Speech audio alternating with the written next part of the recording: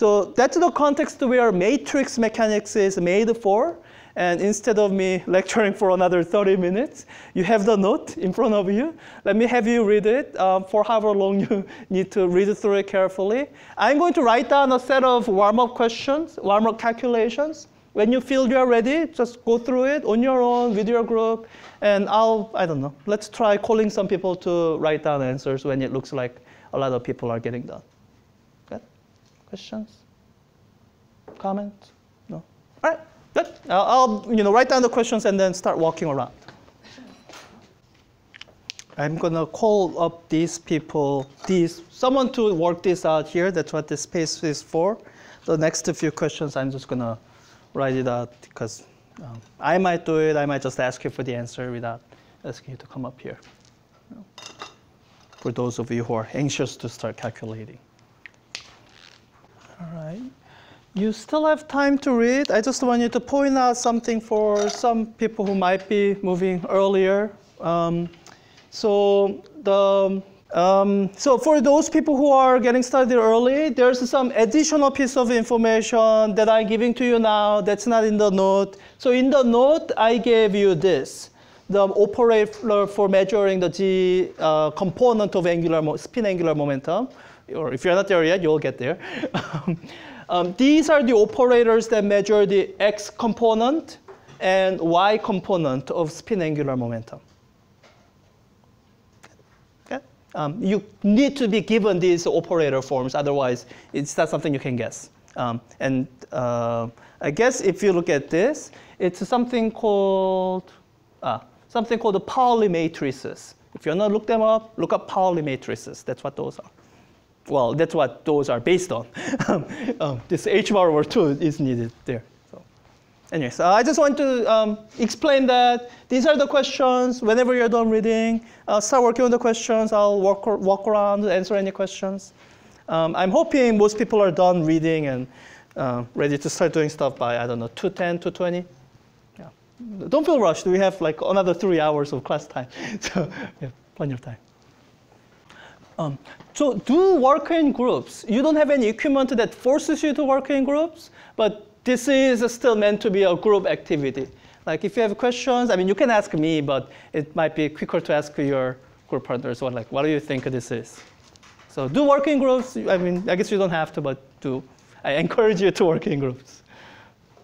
So this is, maybe I should, let me try to address this. I'm getting these two questions, which are good questions to have. One of the things that made me struggle the first semester of upper division quantum mechanics was I was seeing all these notations and I wasn't quite sure what they meant. So it's good that you are questioning the notation. So you are given this S, you're asked to find the matrix form of S squared operator. So the very first thing you should ask is, well, what is it meant to do? It is meant to measure angular momentum magnitude squared.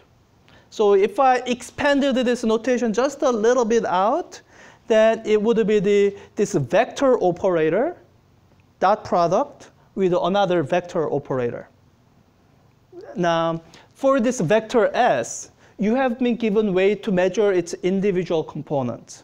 You have been given way to measure its X component. You've been given way to measure its Y component.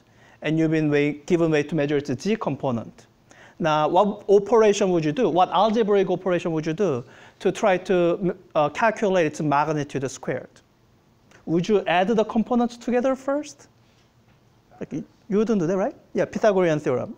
You have to take the components squared plus this thing squared plus this. That's why I'm asking you for the squared quantity, because if I simply ask you for S, it's a very easy mistake to make, just to add the components together. You don't do that. Yeah. Good. Good. OK, so around the 2:20, I'll take volunteers to do this, which is the easy calculation, and then we'll go through the rest of the questions. I had a question about question 6 that I'm going to write a bit of a clarification. So when I say calculate, I guess I really meant to say, and factor out psi if you can. So calculate for this, and factor out psi if you can. If you can't, oh well, then it's not an eigenstate. Oops, if you can't. If you can. If you can't factor it out, all that means it's not an eigenstate. But if it's an eigenstate, then you want to know what the eigenvalue is. Okay. How many people are done through question 4? Let's say done through here. Done through there. Okay. Can I take 2 volunteers to do questions 1 and 2? Do I have volunteer from, I don't know, group in the center? Volunteer to do question 1? Okay.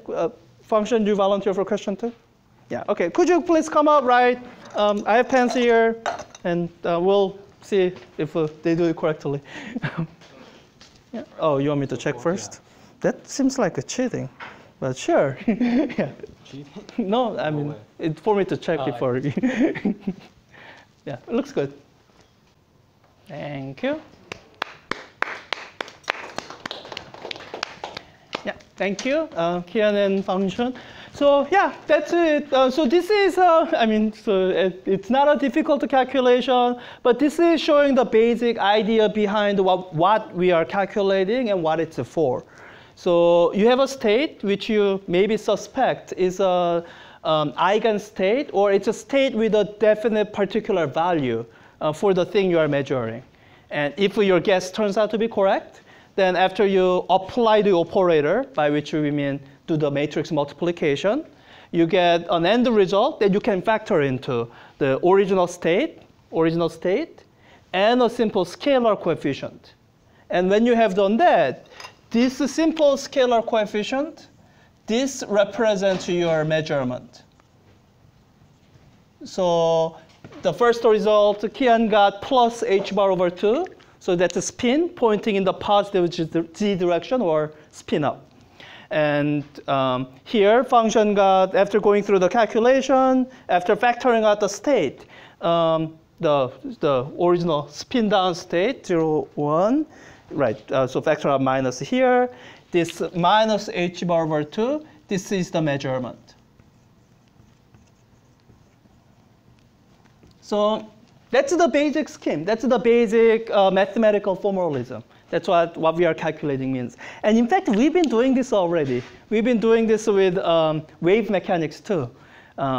So we could have, what we were describing with the momentum operators, we could have done it with the matrices, except it would have been very unusual. You would use rows and columns to indicate some kind of, I don't know, polynomial or something. Then I won't get into that. You will see that in your linear algebra class if you need to.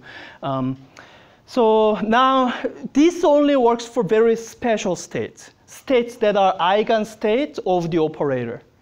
If you don't have that, then it gets a little bit more complicated. So in the note, it described how to calculate the expectation value that we have been already doing somewhat in wave mechanics. And this is an example of expectation value calculation. What did the people get when you calculate that?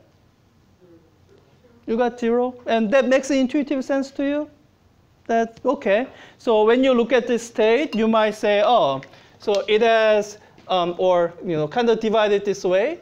This is the spin up portion of it. This is the spin down portion of it. So maybe intuitively you say it has equal portion of spin up and spin down. So when you take the average, it should average out to 0. Right? Yeah. If you did a calculation and it made the intuitive sense to you that way, then great. Anyone have any question on this question?